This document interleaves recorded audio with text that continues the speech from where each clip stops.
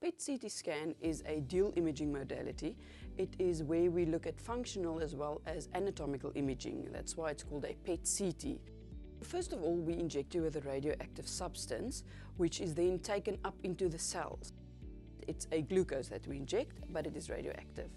So the idea behind that is that all cells that's more metabolically active takes up more of this sugar, basically, and it then gets trapped within the cells. It then is projected when we scan the patient as hotspots on the patient. Mostly we work with oncology patients. Basically all different cancers takes up this FDG. Some of the cancers doesn't take it up that well, but we know which ones those are.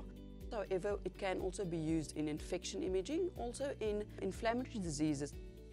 Then we will inject you with a radioactive glucose. The injection won't make you feel funny, it won't make you feel sleepy, there's no side effects from it. After the injection, we ask you to sit still for an hour after the injection while this radioactivity gets taken up into all the cells. We will then put you on the scanner. You will then be repositioned by a radiographer into the correct position, and usually the scans are done from, we say, eyes to thighs. In certain cases, for example in melanoma, we will scan your whole body.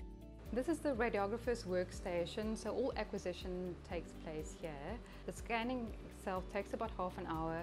Processing takes roughly about 5 to 10 minutes.